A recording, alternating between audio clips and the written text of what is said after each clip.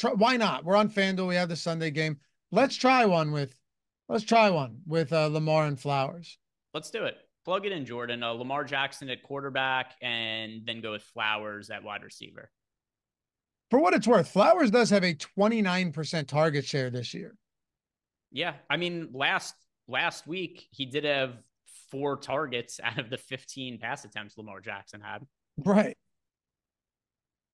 The toughest part is, do we run it back? Because I'm really not. I don't think James Cook is the best run back option, but at the same time, he's been very involved in the passing game too. Yeah, for me, I'd say no. If I we agree. want to go Kincaid at tight end, just because there's nobody I'm going to love at Let's tight do it. end. Let's do it. I like Okay. that. Go Dalton Kincaid at tight end, Jordan. And There by we the go. way, I'm not at all convinced that this lineup looks good when we sim it, but I want to try it anyway. Because this gives us a good idea of whether or not this game is worth stacking at this point, because it's actually a tough game to stack. I think just because Flowers is so cheap, I think it'll end up looking good. Okay. We Depending just what don't else have we him put in. projected all that well.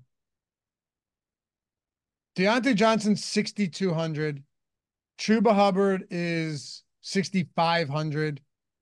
Let's go with one of those guys. Who do you want? Let's go Hubbard at 6,500. There's also a running back I like specific to FanDuel who is not popular. That is not really consideration for me on DraftKings right now.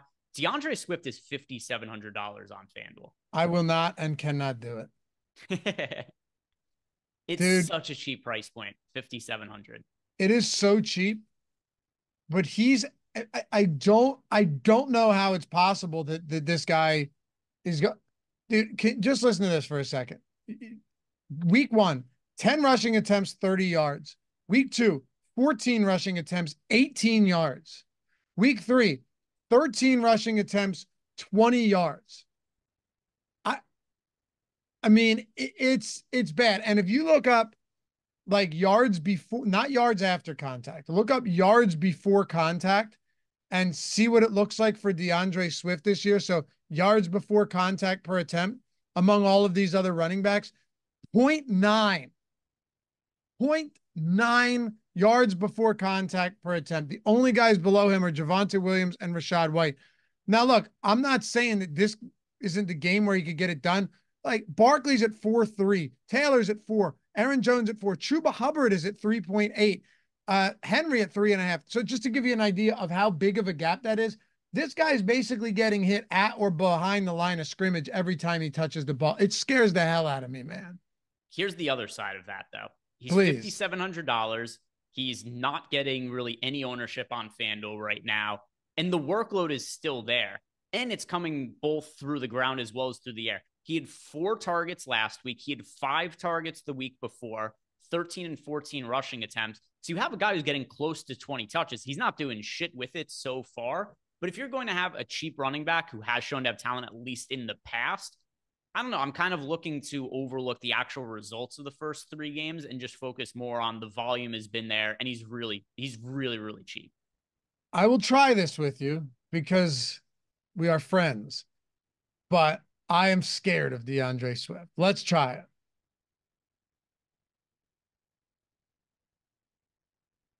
Not going to be a chalky lineup. I'll tell you that much. No, this is not chalky at all. I'm throwing a cheap defense in. I'm throwing, well, cheap enough. We'll say relatively cheap defense. Give me, I guess there's nobody super cheap. Oh, wow. They actually were pretty good with defensive pricing here.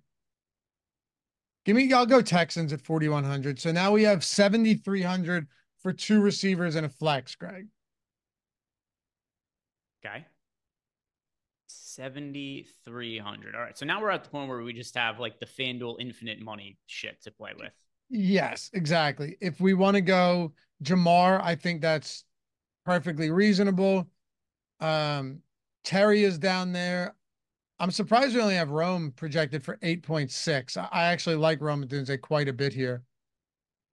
Deontay Johnson, but we do have Chuba in there. George Pickens. We go Rashee Rice at 8,500. Yeah, perfectly fine with Rice. I know at first glance, a lot of people might have sticker shock being like, oh my God, $8,500 for Rashee Rice. I mean, based on how he's played so far this year, the lack of involvement of Travis Kelce, he's just so overwhelmingly the go-to guy for Patrick Mahomes right now that I think the $8,500 price tag is totally fine. He's about as good as any fantasy wideout right now. Oh, it is unquestionably. So I'll put it to you like this: for the guys who have played 3 games thus far, right? There's one player with a higher team target share than Rashee Rice. Can you guess who it is? Has to be Neighbors. Malik Neighbors. Yep.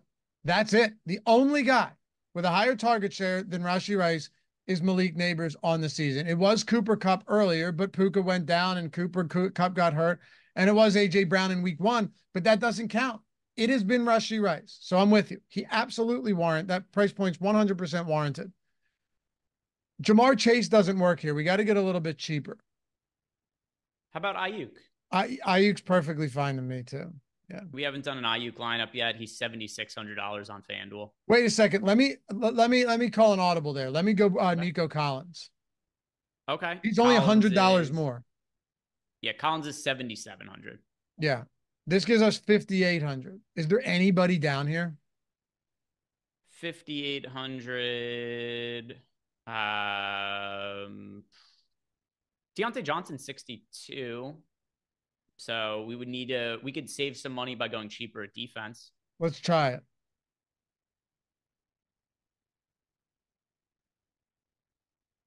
Trying to see if there's any decent defense.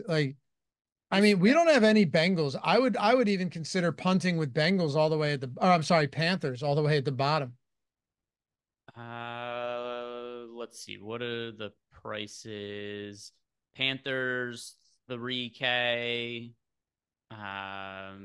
Broncos, no. Buccaneers against the terribly banged up Eagles team might be viable. The Raiders are 3,700 against the Browns. I think I'd play any defense. Oh yeah, let's do that. That's a that's a good one. Max Crosby with that injury sucks, but who cares? Who cares? Like you said, play anybody against them. Should we just go Deontay Johnson? This gives us the lineup I was looking for with Chuba and Deontay Johnson. Cool. Sweet. And then, of course, if you guys are playing something like this, make sure Flowers is in that flex spot and then Deontay Johnson is in the wide receiver spot. So you're not, talking any spot, any site that has late swap is what I'm saying. All right, 38.6. That's manageable. Not the highest, but it's positive ROI at least. Yeah, I think it's just I'm not convinced that did you run let's do this before we go. This will be fun because I think I know where this could be. Did you run a FanDuel sim? Yes. So part of the issue though with FanDuel sims right now is that Cam Akers projects extremely well and he's still super cheap on FanDuel. That perfectly fine. But what I wanted to see is how much exposure we have to this night game. I'm wondering if this has something to do, like, what exposure do we have to the night game? It just feels like a really tough one to get to. So I got to a lot of both Lamar Jackson and Zay Flowers, nearly 20% of both of them. Okay. But didn't really get exposure to anybody else in that game.